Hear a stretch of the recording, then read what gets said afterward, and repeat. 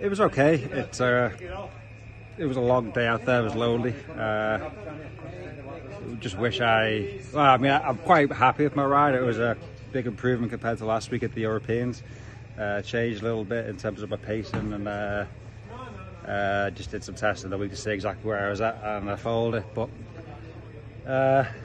it was just lonely out there. Long straights, nothing but trees and windmills for company. But yeah, I'm satisfied with the ride. I mean, I got it all out there.